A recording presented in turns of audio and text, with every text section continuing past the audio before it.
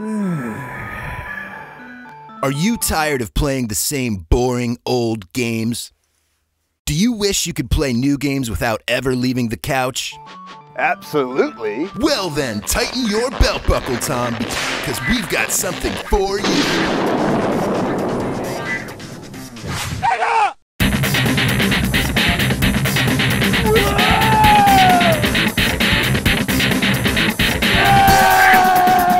Introducing the Sega Channel.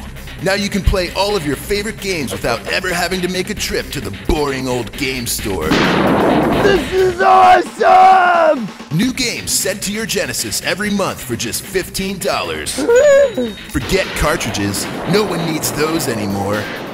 Regular TV was then, the Sega Channel is now. So strap in and don't forget to breathe.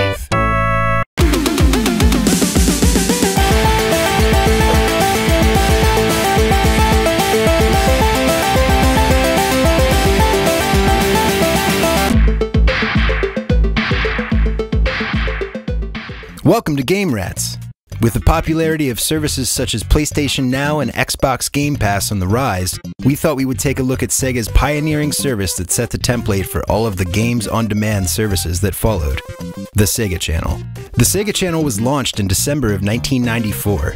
While marketed as a channel, the service was actually one of the first attempts at bringing online gaming to the home console market. The Sega Channel gave Genesis owners access to a rotating selection of monthly games, new game demos, and cheat codes. There's no way I could play all these games if it wasn't for Sega Channel. The subscription model for the Sega Channel was similar to that of other premium cable networks like HBO. Cable subscribers would simply call their provider and they would request the Sega Channel.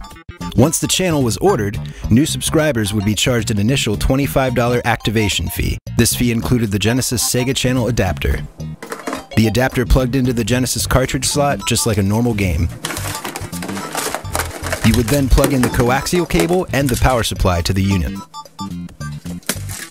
That's right, it had its own separate power supply. If you were an owner of the Sega CD and the 32X, you would have had a total of 4 massive power bricks to plug in.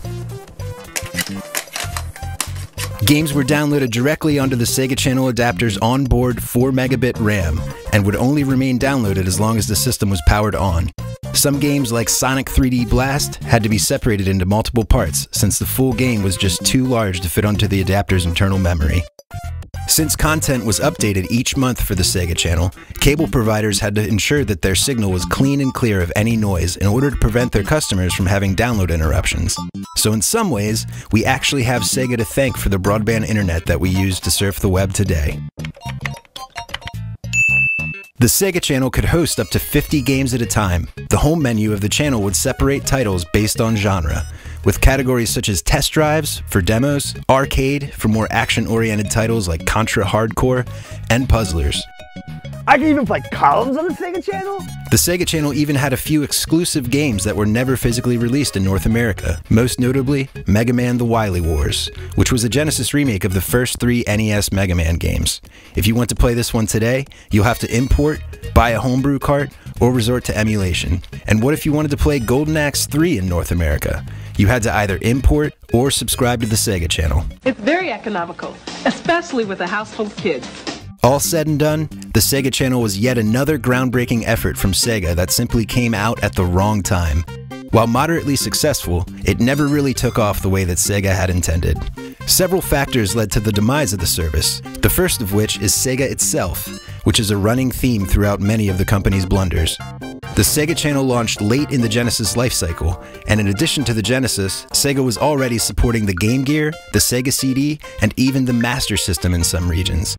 These 4 systems and the imminent release of the 32X and the Sega Saturn pushed many consumers away from subscribing to the Sega Channel. Second, the monthly subscription fee was just too high for most people. $15 a month may not seem like much by today's standards, but by 1993 standards, $15 was a lot. The average monthly cable bill at the time cost between $20 to $25.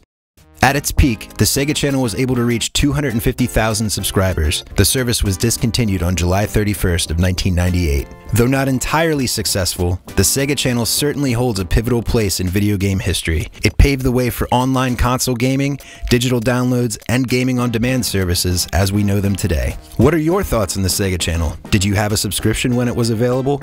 Let us know. And if you enjoyed this video, please make sure to check back every week for new content. Thanks for watching, and we'll see you next week. Sorry about all the broken games, Tom. Things just didn't work out. What am I supposed to play now? You blew up all the ding-dang games. No. No! No!